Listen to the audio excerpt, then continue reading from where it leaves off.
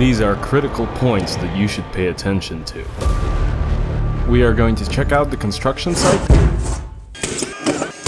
Hey everyone! Recently our film crew returned from St. Petersburg, where for 5 days we filmed the Bull Bash Pride team, who are experts at finishing work.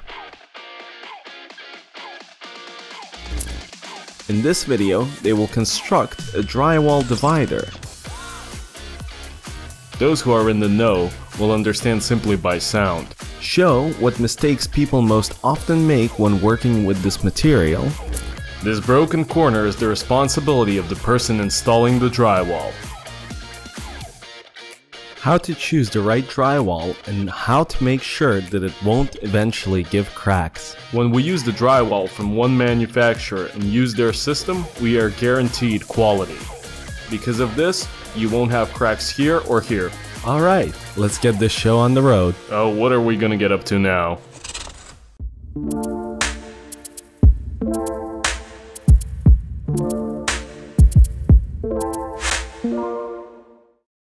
The guys, like all normal builders, start the work of constructing drywall dividers with a plan. They create a 3D visualization in SketchUp based on the installation plan and furniture layout plan. The installation begins with the preparation of the guiding profile. The sides that will be adjacent to the ceiling and walls are glued with dampening tape. Primarily, it works as noise insulation, as well as profiles with it are much better to lay on uneven surfaces. We use profiles from the company Knauf. Then the guys de-dust the surface on which the dividing walls will be erected and begin to mount the profiles according to the laser level in accordance with the project. For a more accurate installation, the guys use a rotary laser level.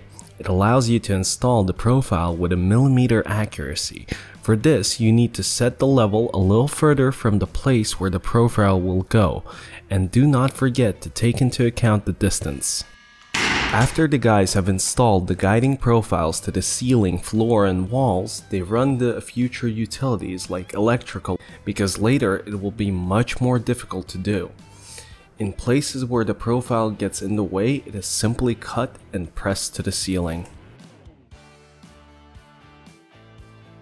They then proceed to the installation of structural profiles. To achieve this, they are using a laser measuring device to measure the height of each profile from the floor to the ceiling. Subtract 1 centimeter, then all the profiles are cut to these dimensions and installed.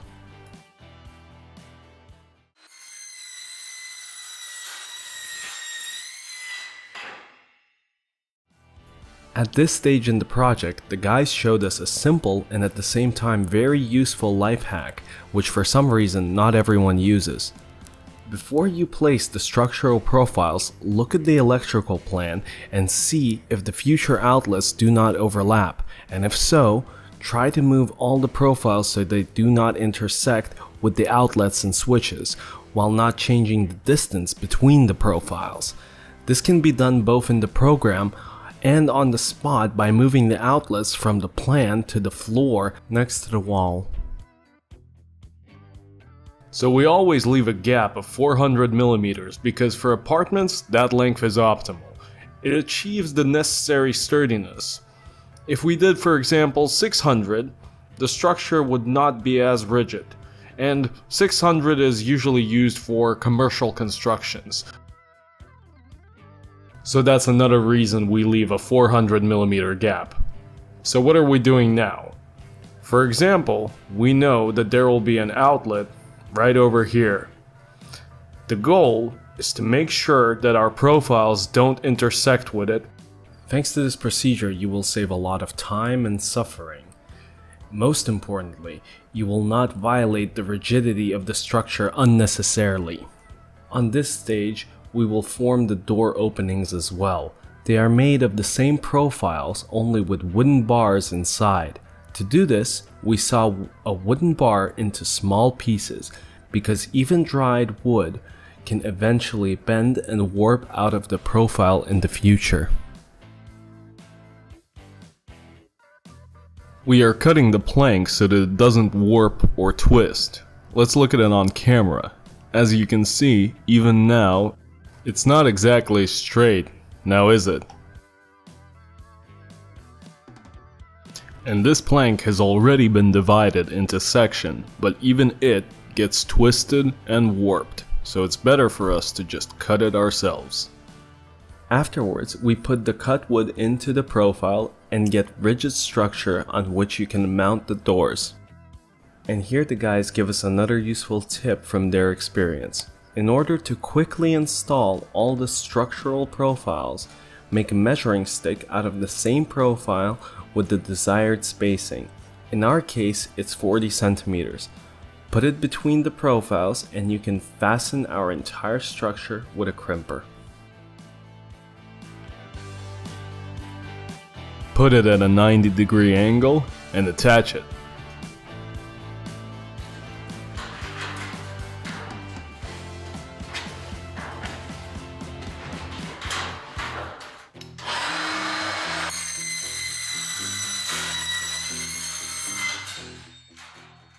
After that, we begin assembling the sheets of drywall.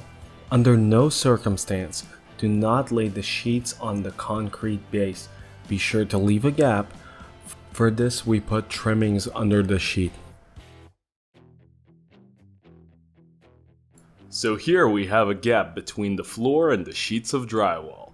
For this, we are using drywall trimmings. They are about 12 millimeters thick. This gap is necessary to compensate for any distortion or movement that may happen. Both layers need to have this gap. Later, we will fill it up with foam so that nothing gets in terms of trash.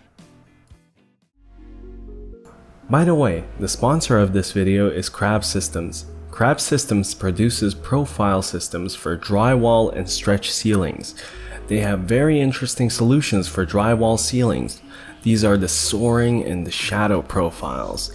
While using these profiles, the drywall on the ceiling will never crack, even if the house shrinks. Crab Systems drywall technology completely detaches the ceiling from the walls. Basically, it just floats in the air on supports. They also make shadow baseboards, which are just coming into style. The company is also famous for their technical charts, which means they have a step-by-step instruction for each product, links to which are in the description.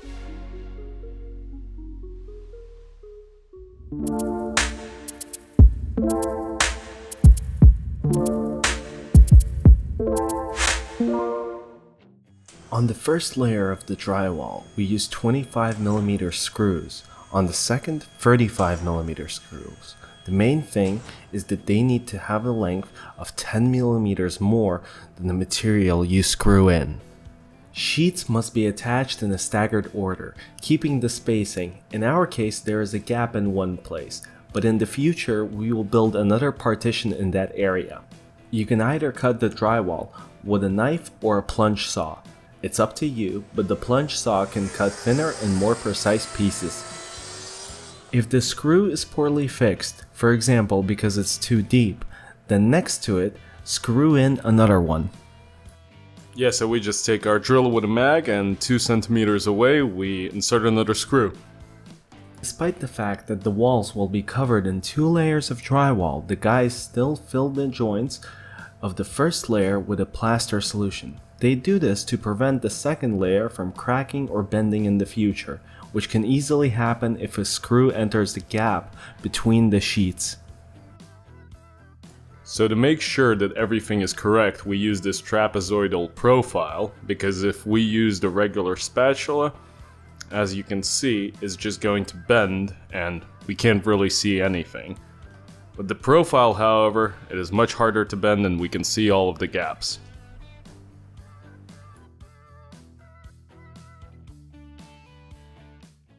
Before you cover the wall on both sides, we need to fully route all utilities. In our case, it's a cable for future outlets and switches and a space for an HDMI cable. The guys put the cables for the outlets in such a way that in the future when they make holes for the sockets, they don't damage them with a drill bit. To do this, they simply lead them out on the other side of the insulation and then pull it out by hand. So let's quickly talk about the insulation and the mounting. So here on both sides we're going to have electrical outlets. Here we'll have them for the TV, about 90 centimeters high, and on the other side we're just gonna have them about a meter high. So we put all the cables on this side, and later, once we cover it with drywall, we make a hole on the other side and pull the cables through. And the insulation is relatively easy to move out of the way. After that, we're going to drill holes for the electrical outlets on this side. So this is one case. Here, we're going to have a TV on the other side. So we're going to drill through a hole on this side to the other side, and then pull all of the cables through. This way, when we drill, we won't damage any of the cables. We've had situations where this has happened, so learn from our mistakes and do as we say, not as we do. Oh, and here we have a similar situation, just on the other side. So all the cables are on the other side, and we're going to pull them through on this side, and the cable won't get damaged. Very soft insulation is used so that it doesn't press on the drywall in places where the utilities are passed. Of course, wool here plays the role of not insulation because the dividing walls are between rooms, but rather noise isolation. The procedure is mandatory because if the walls are left empty, they can resonate, or simply put, amplify noise. Then the guys add to the first layer the second side of the divider, and then start adding the drywall to the second layer. Here, the mandatory procedure is to remove the chamfering with the edge planner in the places where the drywall is cut. Where the factory edge remains, however, you do not need to remove anything. This procedure is important so that the painters can then properly treat these joints with plaster compounds. Here you can see that we cut the paper and a little bit of it still remains. It is essential that we cut it off. We do this to ensure that when the wall gets painted, everything is smooth. If we were to leave it as is, the person doing the painting could easily not correct this error, simply because painters work in broad strokes, so to say. If this is not fixed, it will become a massive issue during the final stages of your build, and a lot of time and effort will go into fixing a little mistake like this.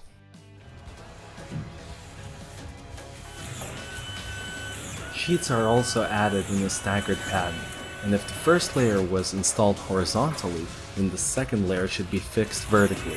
By the way, our team in St. Petersburg is careful in choosing the materials they work with, but even the top manufacturers have their complaints. Make sure that the plasterboard does not peel off on its own, and if there are any chips on it, it's better to cut them out with a knife. This ensures that the painter will be able to work on the walls without problems.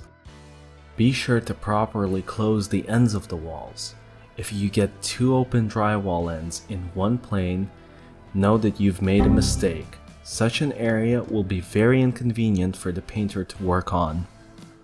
So this part we can't attach yet, because if we were to attach it right now, we would have to come in and attach another layer.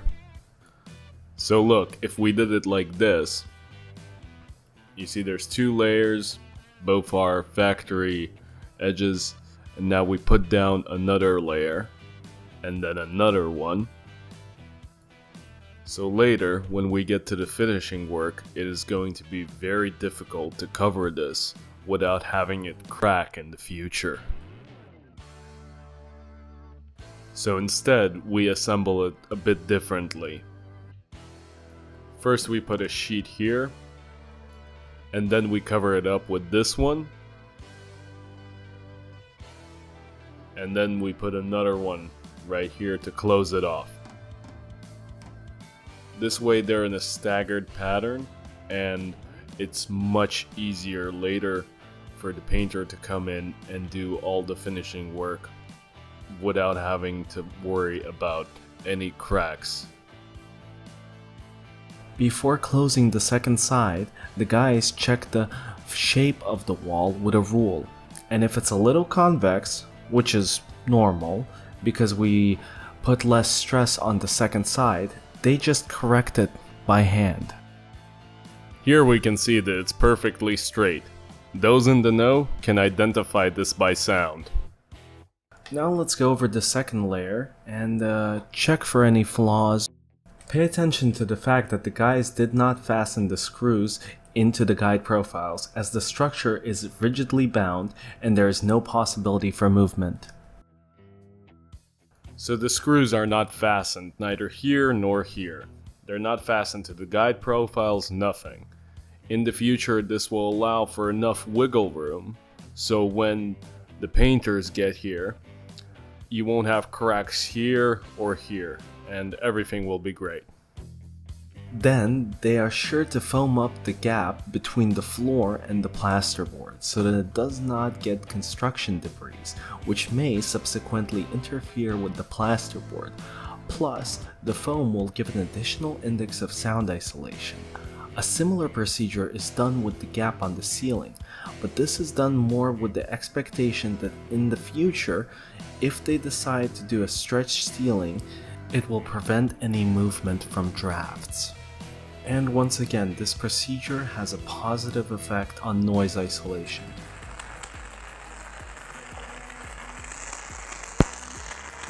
Well, the next step is our specialists make holes for sub-sockets. Since all cables for outlets are delivered from the other side of the insulation, they safely wheel the drill without fear of damaging them. Then, get the cables by hand and everything is ready. Well, almost. It is necessary to remove the chamfer for plugs with a special chamfering tool. In the end, we got a wall that is unlikely to ever crack. In addition, it has a decent index of noise isolation because it is made by using all the latest techniques. Well, that's gonna be it for this video. Thank you for watching. Leave a like, comment, and subscribe. We wish you a good day.